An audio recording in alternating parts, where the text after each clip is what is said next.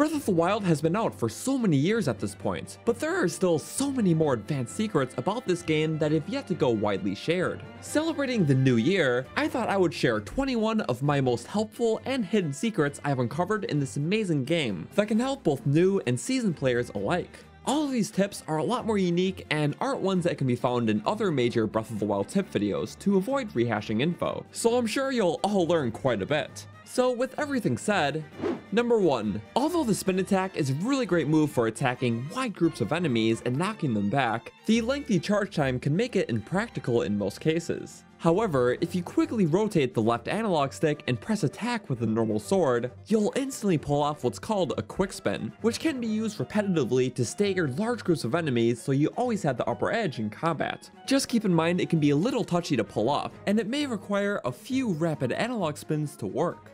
Another useful hidden move can be found within this game's shield surfing mechanic, where pressing and holding the R button will allow you to perform a quick turning drift, which can let you move around tight spaces like down small mountain paths with ease. If you do plan on surfing a lot though, I do recommend the ancient shield that can be purchased from the Akala Tech Lab, as not only does it last 5 times longer while surfing than most other shields in the game, it boasts a friction rate that is 10 times less than other shields, which makes surfing on rocky or other friction heavy surfaces abnormally speedy. Next, for those of you worried about weapon durability consumption, the Master Sword is a great tool to use, as whenever it's powered up, you can shoot 20 damage point beams from it using the throw button at no cost in durability whatsoever, assuming your hearts are full. This is super helpful for taking down weak enemies, shooting faraway objects, or even to mine ore without risking durability loss. Without this sword though, there are still many things you can use your weapons against in this game without wasting a single point of durability, such as hitting any sort of switch, striking small objects such as wood to get fire, or my personal favorite, attacking a Lionel while on the back, as none of these things will true up any of your weapon's precious durability. If you want a more precise way of checking how much durability your weapon has left though, by looking at your weapon inventory, any weapon that has a glowing shine blinking on it is at max durability, any weapon that is red has currently 3 points or less, and everything else is somewhere in between the two. But here's to hoping the sequel has a much better system of checking durability. Another really cool detail I like about weapons in this game is that most weapons, when found on the ground, will have a shining mark on it to help them stand out. But if the weapon has a modifier on it, such as durability up or anything else, it'll also have a bigger, more colorful glowing mark blinking besides them. It's a nice little secret indicator to tell the player if the weapon is augmented from its base. Speaking of modifiers, it's unfortunate that some of them aren't really worth it at all. And yes, I'm looking at you, Long Throw. But if you have a save right before you obtain a modified weapon, you can reload it to have that modifier completely reload for a chance at a better one. This works for all chest loot and even enemy weapons, so if you really wanted a better modifier for anything you get, then technically you really could. The best application for this is to farm out the super powerful and rare 5-shot bow from Lionels, but killing them over and over to get this can be kind of a waste of time. However, if you load into a Lionel battle and have them take their bow out and shoot you from the start, you can see if he's using either a 3 or 5-shot bow just by looking at the amount of arrows he's firing. So this can be exploited by save loading till he has a 5-shot, then kill him for the best possible results. This next tip is one I like to use a lot for show, which is the ability to twirl a spear while on horseback or the Master Cycle. This looks super awesome by itself and can be pulled off simply by holding the attack button, but unfortunately doesn't actually do any damage like you see here unless you activate the constant weapon hitbox exploit. This can be done by attacking with Y, then pressing X mid-attack, which is a weird step you have to do to make this work, but ultimately worth it considering it has insane effectiveness in battle. If you want to learn another creative, albeit simpler hidden weapon move, the elemental rods have some that make them a bit more effective than you originally thought. Instead of just slashing them like normal to disperse an effect, you can actually use the R button to angle your shot wherever you want, which makes these weapons far more versatile. These weapons can also be charged and released to distribute way more of the elemental effect all around for no extra penalty in durability. Although these tips are good for all the types of rods, the Blizzard rod's massive area of effect makes it way better than all of them. Just saying.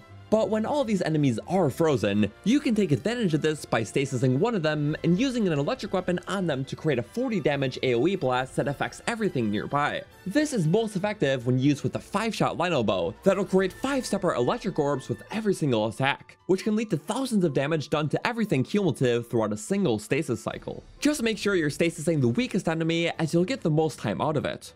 That tip is pretty hard to beat when it comes to fighting enemies, but if you want a more effective damage dealing method while fighting just single enemies, you can always try stealth strike chaining. Basically what this does is after stealthing an enemy to get an 8 times damage strike, you can do a full 180 around them, and since they always immediately face the way they got stricken from while standing up, you can get another strike in them, and you can keep repeating this till their death, so it's super overpowered. This can be a very effective combat tactic to use, especially in a challenge like Trial of the Sword, considering how limited weapons are there. But if you're still trying to pull off this challenge, especially for those playing in Master Mode, there is one huge piece of advice I can give. Although you can't bring in any weapons, food, or armor, status effects will still carry in. So if you cook yourself a 30-minute attack or defense boost and eat it right before you start the trial, you'll have a really nice helping hand going into the beginnings of each challenge. These dishes can be made by combining a dragon horn with the respective food types. But if you want to find out more about this cooking system and all the meals you can make, I'll include a link to my detailed cooking stats video for those of you itching for more knowledge. In fact, I have detailed stats videos going over many of Breath of the Wild's important systems like this, combat, and so on in my Stats of the Wild playlist, so feel free to check it out in the description after this if you are new.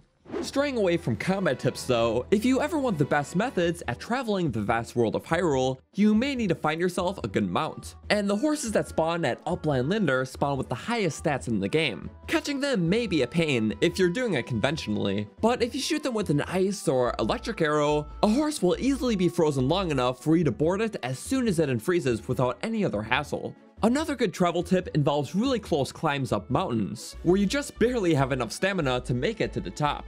One major mistake I see people making is using the final quarter of the wheel or so to hop up there and not have enough, or even when people don't decide to hop and suffer a similar fate. Instead, if you save your hop until only the last tiny sliver of stamina is present, not only will you be able to get a jump, it'll actually be twice the size of a normal jump since the meter is red, which usually can save you from most climbing disasters. Alternatively, if climbing just really isn't your thing due to an assumably bad climbing surface or just rain, you can create an easy updraft by putting 4 or more campfires together and lighting them. Or another way is by just shooting a spicy pepper with a fire arrow, which are really odd but unique ways to create updrafts in this game and take advantage of this system. But better yet, if you want an even more obscure way of creating an updraft, they can easily be created on any patch of tall grass when swung with a fire weapon and the quick inventory is swapped to something else mid-swing. It's a weird little exploit considering that it often takes quite a lot to create a heavy grass fire in this game normally, but ultimately it's quite an effective shortcut that you can take advantage of even in the rain, because for some reason it actually works. This quick weapon swapping thing can also be effective for elemental weapons, as they for some reason always lose their charge after a mere 4 hits. But if you swap to something else quickly then back after them, you'll get all your charges back, which feels like you can actually use these weapons as you should be able to. The second to last tip I have to share with you all today talks about the many hidden armor buffs that can be found in this game. The most interesting being how all helmet top pieces, including the circlets and midness helmets, give a 20% HP proficiency buff when worn, and how the Island Lobster shirt allows a player to travel much faster when using a Korok leaf and a raft. But by far the most practical hidden buff is the stamina consumption rate buff on the Royal Guards gear, which by title is only supposed to reduce stamina usage on charge attacks, but for some reason this also works for swim and climb dashes, which almost makes it better than both the Zora and climbing armor combined, along with looking pretty awesome in my opinion. But last and definitely not least, the most interesting and useful place in the world for getting loot in this game, Satori Mountain. This place is always home to a wide variety of plants and consumables, including the game's biggest apple orchard with nearly 200 apples, good for cooking, master cycle food, and more. But most notably, if you wait for the mountain to go in its green mode, there is a big tree on the southeastern end that'll attract dozens of rare beetles upon it, which is by far the best and only consistent way to farm these critters out for all your elixir and upgrading needs.